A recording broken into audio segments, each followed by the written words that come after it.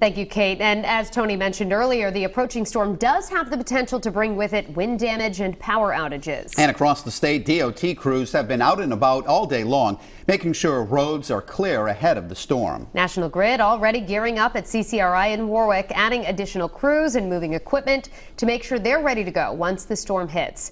Eyewitness News reporter Steve Nielsen has more on these preps now, live from the hurricane barrier. Steve? Well, Mike and Shannon, crews did not just start getting ready today. With how much rain we expect, they have been working all week to make sure they're prepared.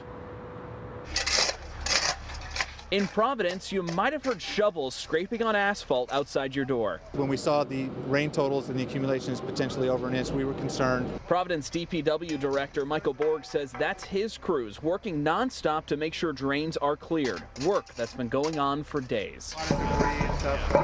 Flushing lines, right? Some of these making sure that they're clear, that when the water does get into the lines that it has somewhere to flow and it doesn't back up. But it's not just Providence crews working around the clock getting ready for Friday's storm. We are all hands on deck and we're ready to go for this storm that's coming in. National Grid was loading up their trucks with replacement poles, knowing that likely they'll be needed. They expect the storm to potentially knock out power to 9% of Rhode Island for up to 72 hours. We've got over 140 crews that'll be coming to Rhode Island to help us with the restoration efforts if needed. That includes 60 internal crews and over 80 street crews. Skydrone 12 showed you rivers Wednesday before they swell from the rain.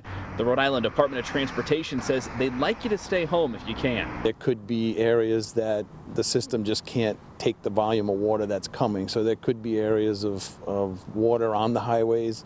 If they see it, slow down. They say crews are covering the state, making sure the roads are as ready as possible for when the sunshine turns to rainfall.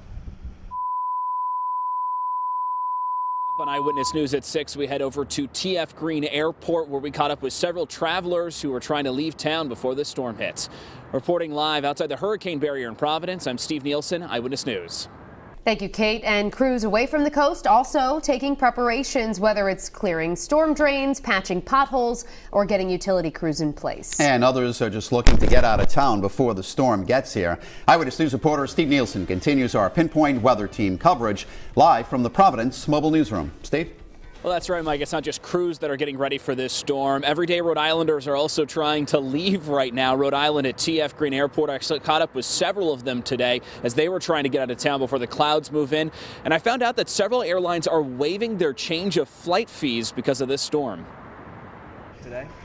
Yes. Ed Novus wasn't sure he would be one of the many in line at TF Green Airport Thursday until he saw the forecast. I wanted to get out of here before the weather set in. He told me after helping his son and daughter-in-law move to Rhode Island, he wants to get back to Texas for a sailing trip.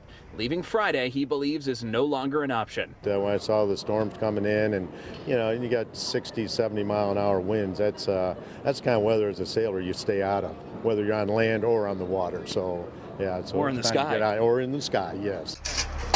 Leaving the sky to the roads, crews were making sure all drains are clear in Providence. Making sure that the city's ready for this storm. RIDOT doing the same on the highways, saying they're even patching potholes to get ready. We know that when this rain comes, with the ground being as soft as it is, potholes are going to happen as well. And we spotted National Grid trucks loading up with replacement poles. They say up to 9% of Rhode Island residents could lose power. Is it the wind you're most concerned about?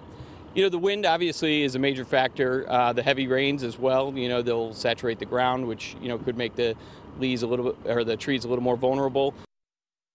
And National Grid told me they have called in more than 140 crews from out of our area for this storm. All hands on deck. Their advice: make sure all of your electronics are charged just in case you lose power. Reporting live in Providence, I'm Steve Nielsen, Eyewitness News.